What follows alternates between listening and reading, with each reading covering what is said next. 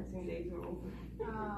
And so be careful when you say those kind of things to the I Lord. know, right? 3 weeks ago, I think it was, I was over in Parker, and I went because I went to support the pastors that I travel with. They were having an event over there. I really was reluctant, and Julie seen that in me, and I said, oh, I'm just going to support them. I didn't know the prophet that was coming in, never heard of her, but the pastors I travel with asked me to go, so I went to be in obedience, and the Lord gave me permission, so I went. Long story short, on Saturday night, she came to talk to me and prayed over me, and then the Lord used her to say, your dancing days are not over. No one knew that I was thinking about that. And in fact, she said, the Lord had been taking you into his inner courts and his outer courts, but he's not going to take you into the Holy of Holies, she said. And she went on to say, we need dancers, and this is what I want to encourage all of you with.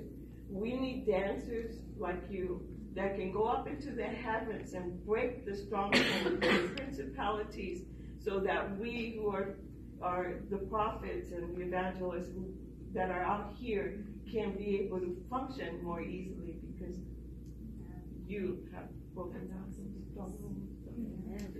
Amen. Hallelujah. Just like here, Susie? Yeah, see if I remember it again. Whenever? Yeah.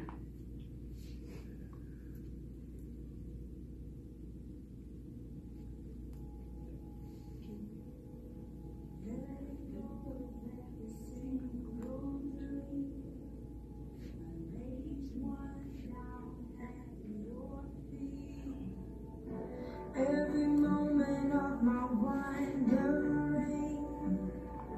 never changes what you see. I've tried to win this war, I confess. My hands are weary, I need your rest. Mighty warrior, king of the fight. No matter what I face, you're by my side. When you don't move the mountains, I'm needing you to move.